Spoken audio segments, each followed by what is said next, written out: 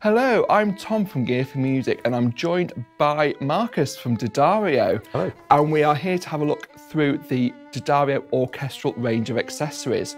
So not only are these going to help your instrument stay safe and maintained, but also they can actually enhance your sound, and we're going to find out why. If you enjoy these videos, don't forget to click like and subscribe and comment below.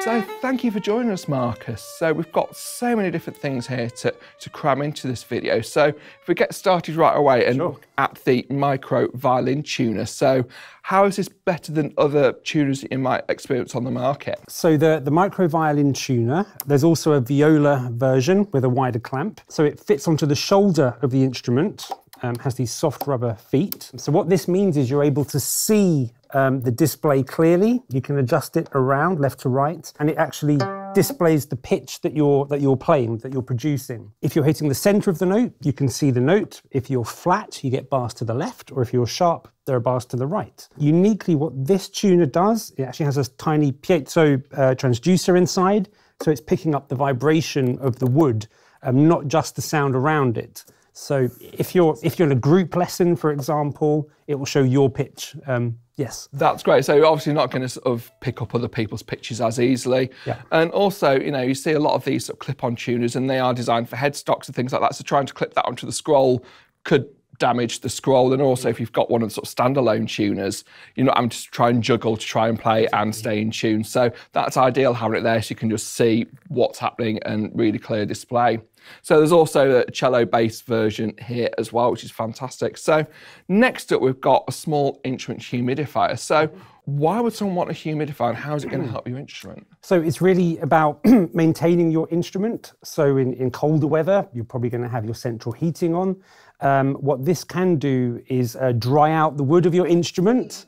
Oh, that just leads to cracks, doesn't it? That just makes me shudder, even being a wind player, thinking of clarinets breaking, cracking. So, you know, string instruments is a prime example where that can happen. So the idea with this product is to maintain the moisture content in your case, to give it a nice environment for your instrument to live in. It's actually this small plastic box here that has small perforated holes. And then inside, we have this sponge. So you would run this under the tap, squeeze out the excess water, pop it back in, and then you would fit this just inside your case. You can either Velcro it in, we have sticky back Velcro patches, or it can just be loose in one of the internal pockets. So ideal just to make sure that your wood doesn't crack. Great. Exactly. I know one of the sort of scare stories I hear is people putting instrument cases next to radiators and no, that just gives me nightmares. So we'll move on quickly from that one. So we've got the micro polishing cloth. So yes, it's great to help maintain your instrument, but it can also help with your sound as well, can't it really? It can. So a common problem with strings is that they have too much rosin building up on them, which is actually dulling the sound. The best advice I can give to get more out of your strings and for them to last longer is to clean them after every time you play. And the microfiber cloth is the perfect so it just helps them resonate a bit more, doesn't it? So they're not sort of stifling the strings. And obviously if it's going to elongate the length that you can use your strings for, saves you money in the long run, ching ching, more money in your pocket, less spent on strings. So great. And obviously with rosin, you can get a lot of rosin dust as well, can't you? You can, yes. So obviously sort of making sure your violin looks great as well. So next up, we've got the bow grip. So this is great for players of all instruments, really, sort of string instruments. Yeah, so the bow grip here, we do a large version and a medium-sized version, and the large version is for a full-size or three-quarter size bow, this being a full size, and then the medium version fits a half and quarter size bow, and that's for violin, viola, or cello. So great for kids if they're picking up an instrument at a younger age as well. Yeah, exactly. So, I mean, the main aim really is for beginners to aid with finger placement, so they can see where to put their fingers on the bow. Also, beginners can have a tendency to overly grip the bow. They don't want to drop it, which is understandable, but this gives you a softer feel, so you don't have to really grip too tight. And it'll also improve your technique. So if you're putting too much pressure, everything through the bow, it'll have an effect on the strings and the sound that you produce as well. Yeah. And the other added benefit, if anyone has a repetitive strain injury or tendonitis, arthritis in their right hand, they won't have to grip the bow as strongly, so it can make playing more comfortable for them too. So making string instruments more accessible for a range of different people, so that's sort of a great way into that, certainly. Yeah. And then next up we've got the mute. So I can see you've got one on the violin in front of us. I do. So this is our mute called the Spector Mute, actually designed by a violinist who played in the Chicago Symphony for 25 years. Unlike many other mutes, it doesn't rattle around, so there's no kind of extra noise when you're playing. It just slides on very simply, and then to disengage, you just slide it off. We do a copper colour version, which is shown here, and also a black version, so you can match the fittings of your instrument. Quick and easy to just engage and disengage, you say. So a lot of them are these rubber mutes that can be a bit cumbersome, and trying to get those in place at the same time, especially if you need to go from muted playing to unmuted, it can take a bit of a while. So just slide on, easy. And of course, you can leave it on the instrument at all times, so you're less likely to lose your mute. That's great. So I can also see we've got an end pin anchor, although this isn't necessarily for violins, No. but it does come in helpful for a lot of other string instruments and more. Yeah, exactly. So the end pin anchor here would be for a cello or double bass or any woodwind instrument that has a spike. Like a bass clarinet, I've got a Barry sax with a spike on, for example, as well. Exactly. So it obviously protects the floor from the spike, but crucially it stops your instrument from slipping out underneath. So again, you're not having to worry about the sound being compromised by having to move around, so you can actually really focus on your playing and know it's going to be sturdy and stable. Exactly. And it's really transportable. You can keep it in your instrument bag, and yes, you don't have to tie it onto a chair or anything. It's good to go. Great. So I can see quite a lot of rosins at the end of the table. So can you give us a bit of a breakdown on what different rosins are? Because there's light ones, dark ones. So yes. Which player would lend itself, which rosin would be better? So in general, the difference between light and dark rosin is the melting point. So light rosin is harder, so that would suit a violin in general.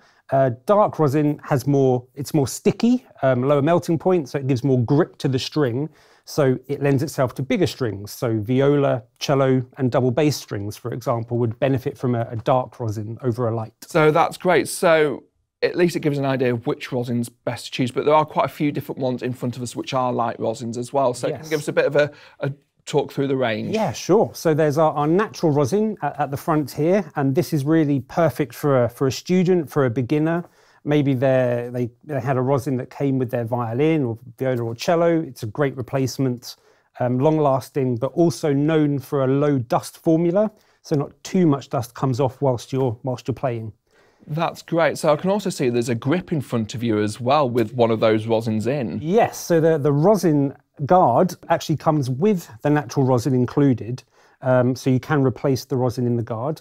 And what the guard does is gives you a lot more grip, first of all. So if you've got small hands as well, it can help with applying the rosin to the bow. You mentioned similar to the bow grip for those that do find it harder to grip things. So at least it's sort of bigger, it's rubber, it's quite easy to hold on to. But the main benefit is that it protects your rosin from falls. So if you drop your rosin, it's less likely to smash into 1,000 pieces. So many rosins you see smash into pieces, so it's certainly going to protect that. Exactly. And then for the teachers out there, it also has magnets in the back of the case. So if you're teaching in a classroom with a whiteboard, perhaps, you can always have a rosin on the whiteboard ready at hand. Quick, easy access. Anyone who's forgotten their rosin, there's no excuse. So there's also a third box next to the light and dark rosin, isn't there, just on the end?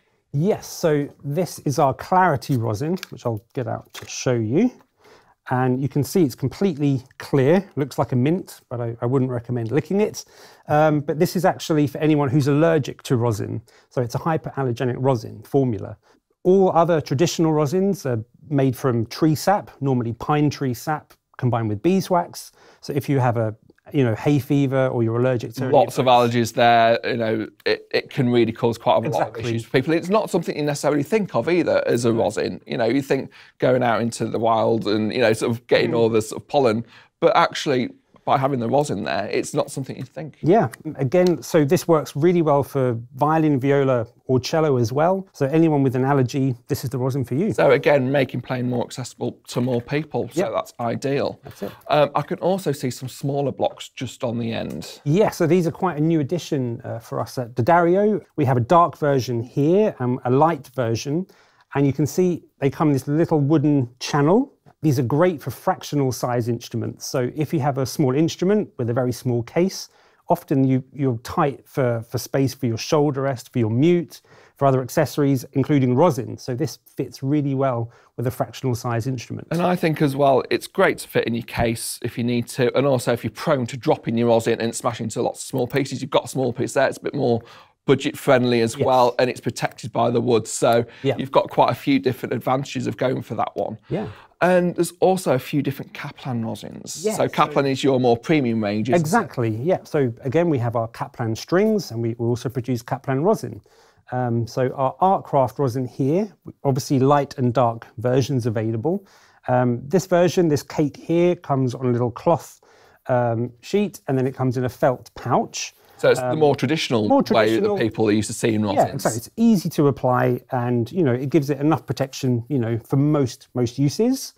But going a stage further, we developed our premium dark and light rosin in the Kaplan range, which come in this little box. I think they're really quite cute, really sort of nice little cases, keeps it all compact. Exactly, especially, for cellists out there, if you're keeping your rosin in a case, it can rattle around, it's prone to cracking or chipping. But with this, you can just open it with one hand, it's spring-loaded. So if you've got your bow, your instrument in another hand, you can just do that one-handed. That's it, you can apply the rosin evenly.